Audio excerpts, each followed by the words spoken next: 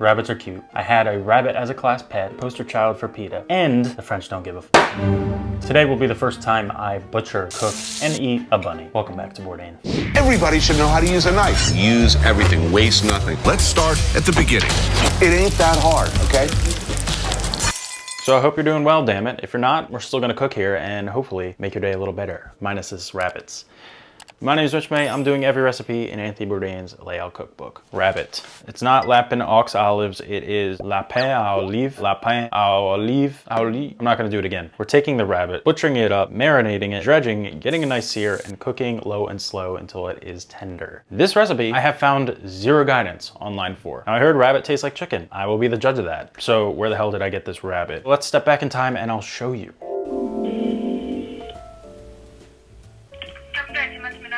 Hi, do you have rabbit legs? What is it? Rabbit, like, you know, bunnies, like... Oh, hello. Hello, can I help you? Hi, I was wondering, do you have rabbit in stock? Rabbit meat, do you want? Yeah. Just give me a minute. Meat department. Hello? Hi, do you have rabbit? Hello? Hello, do you have rabbit? Can I help you? Can I help you? Yeah, do you have rabbit legs? All frozen. All frozen. Gotcha. All right. Yeah. Thank you. Nice. Okay. Thank you very much. So off to the Asian Mart. I freaking love this place. Fresh produce with unique ingredients, frozen duck among other things, live seafood. Here I didn't feel like cattle or an NPC among other places. It was uncrowded. I got to vibe out, look at some ingredients, and get some frozen rabbit. There's a decent amount of ingredients here. Let's break it down. 4 rabbit legs. Pause right there. I was assuming 1 rabbit equals 4 legs, but the hind legs have much more meat than the front legs. So I'm stuck with the whole rabbit and we're just gonna work with the 4 legs. 1 small onion, 1 small carrot, 1 celery rib, 4 garlic cloves, 2 bay leaves, 2 sprigs of thyme, plus 1 leaves only, 1 sprig of rosemary, plus 1 leaves only, 1 sprig of flat parsley, plus 1 sprig leaves only, 1 tablespoon of whole black peppercorns, 1.5 cups of white wine, Mickey Mouse cup not included, 1/4 cup of flour for dredging, plus a tablespoon of flour for the sauce. Now I'm using Wonder flour, another recipe I made in the past called for Wonder flour. I have it around. 2 tablespoons of olive oil, 1 tablespoon of butter, 1 tablespoon of tomato paste, 1/4 cup of red wine vinegar, 2 cups of chicken stock, Picholine olives. Couldn't find Picholines, so what I did was look up something similar to them. They're basically a cocktail olive. Similar in flavor profile are these Italian boys. And that is about it. Righty-ho. We're gonna knock out some prep before we tackle the bunny. 1 freaking carrot. Celery rib. Badink. 1 onion. There. I don't know if there's a recipe we've made that doesn't have a freaking onion in it, minus the dessert. I mean, I love onions, I ain't complaining. Straight down the middle. We're gonna get these off into our bowl, which is gonna marinate. All our chopping's almost done. We just have to finally chop our herbs. Thyme, rosemary, parsley. That looks good to me. Little pro tip, I was chopping like crazier 2 episodes ago, and I really jacked up my fingy because I was holding the knife like this. The trick is to just rest the hand on top of the blade so you don't get that crazy friction. Looks good to me. And our parsley, gather it up. There we freaking have it. All of our herbs all chopped up pretty. It's gonna be at the end of our dish, tossed in there. I really need freaking meat bowls, man. Nothing like a teacup full of finely chopped herbs. Garlic, give that a swift crack. Give it a quick peely. All right, and then we prep our marinade. We already have our veg in there. Garlic goes in there as well. 2 leaves of the bay. Our whole herbs, the parsley, rosemary, and thyme. And our peppercorns. And Walt Disney's white wine. The marinade is prepped up. Let's bring out bugs. Here it is. Da-da-da-doo-dee-doo-dee. Gonna give it a little drying.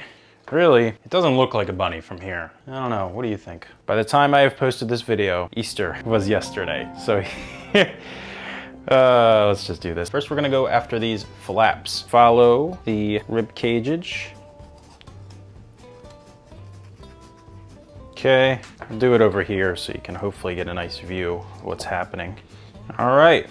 Flabs have been removed. Next up, we're gonna go after the legs, the bigger of the 4 legs. Gotta look for the joint, which this seems to already have been separated a little bit. I have no clue what I am doing. Dug down in, I'm searching hard. I think it's actually right there, but let's see. Okay, there it is. So I'm just gonna follow that. Get right in between there. All right, cool. Rabbit leg, down. This, I don't know what's happening there. It's freaking me out. Just gonna get rid of it. That might have been part of the leg, not sure. Just follow the hip, saw down, down, search for that joint. Come on. I think I see it. Yep, there it is, coming free. She's free. She's free, she's free. Just work that out of there. Nice. We're left with that boy. Apparently this is like a very tender part, rib rack or something like that. I was advised that this area, the tail, there isn't much happening there. So you kind of look for where it, oh, I don't know what happened there. Not sure what I just cracked. F it. This is the dullest knife I've ever had the pleasure of holding. Okay, let's try to carve along this. Gotta go after the baby legs, freaking baby legs. Look, right against the bones. Try the other one, sort of get underneath. Not bad.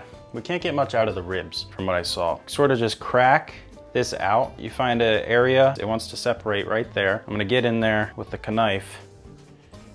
Wow, this is, wow. That was much easier than anticipated. And this is apparently like a prized part. The tenderloins are right there. Cute little rabbit tenderloins. I think I might just leave it how it is. Sear this along with our 2 legs and 2 little chicken legs. This I'm gonna save for a stock. Gonna trim the legs up a little bit. I can chop this in half. Let's see if I can find a nice vertebrae to just go down the middle. That won't dull your knife. Into the marinade. Bang. Righty-ho, so we got our marinade rocking and rolling. Just gonna give it a little toss. We shall leave this marinating for 2 freaking hours. I'm not gonna wait that long because I'm Mitch. It's only been an hour. First thing we have to do is strain the marinating liquid and separate the vegetables from the liquid. And dump. Straining liquid, nice and, ooh, that looks gross. Looks gross, looks gross, looks gross. Now I'm just gonna bring over our rabbit to pat dry. Just gonna remove these peppercorns off. Pat, pat, pat, tap, tap, tap. Kind of frustrating. There's like a whole bunch of peppercorns stuck in there. Great time to ask probably, how do you feel about rabbit? Would you eat it? Have you eaten it? And if you've eaten it, what kind of preparation have you enjoyed? Because I'm hoping this is pretty good. I would hate for this to suck. Season these with salt and pepper. A foot above creates a nice dispersion of salt. I feel like this is just a phenomenal way to prepare any poultry and game, really. Waste not. Dredge. I always thought dredge pertains to wet flour, but whatever. Just a nice coating, just dabbing it up. That over to our dry, dredged up rabby. Let's go over to the pan. Heat the olive oil over high heat in the Dutch oven. Add the butter. Brown the legs on both sides until they are dark golden brown, about 3 to 4 minutes per side. Dangerously close to overcrowding the pan, but she just fits. Show you how they look. It's been about 3 minutes, so definitely needs a little more time. However, the middle of the pan is definitely the hottest. Might even just do this. Interesting, there's some blood. That's freaking me out a bit. 5 minutes. Yeah, that's a nice golden brown color right there. All right, let's check them out now. Yeah. Yeah, that's looking a little prettier. Let's pull them. I don't want to get that fond too black. Got a decent color. Ain't too bad. Get them off. Add the vegetables from the marinade to the pot. Actually gonna get those garlic out of there because they're gonna get black, burnt, gross tasting. Getting a little too dark, so I'm just gonna use my gut here. Add a little bit of that marinating liquid, which we're gonna add already, but it's always tricky when you're trying to like work within the same pan constantly because whatever's down there is gonna continue to get black and burnt and stuff like that. Stir in the tomato paste and the remaining tablespoons of flour and mix well with a wooden spoon. Cook for 1 minute, then stir in the vinegar and the reserved marinade liquid. Cook over high heat until the liquid is thick enough to coat the back of a spoon. From here, I'll add our garlic, why the hell not? Stir in the chicken stock and bring to a boil. Add the rabbit legs and reduce to a simmer. Cook over low heat for 1 hour or until the meat is very tender. Unfortunately, we're coming down to the wire here. My pops is gonna be home to make dinner for the rest of the kids. I have to pull this off. I don't know if it's perfectly tender. It is what it is. Remove the legs and set aside. Strain the cooking liquid. Oh, it smells freaking heavenly. I'm actually gonna use this pot to put our rabbit stuff in. Return the legs to the pot and bring the liquid to a boil. Stir in the olives, add the chopped herbs, season with salt and pepper, and serve on the platter.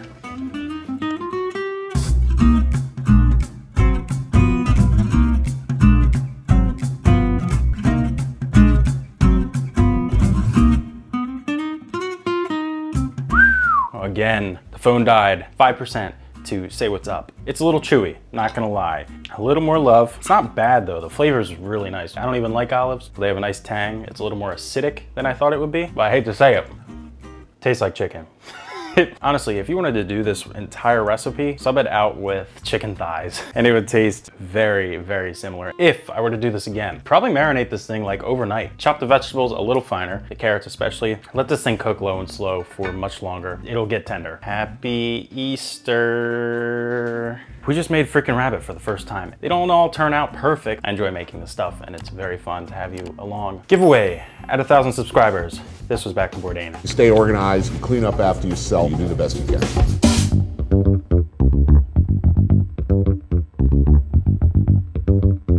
Like, oh, I can start, or like say they want to schedule me, I'll just say I can start later. How's that cheese? Fine.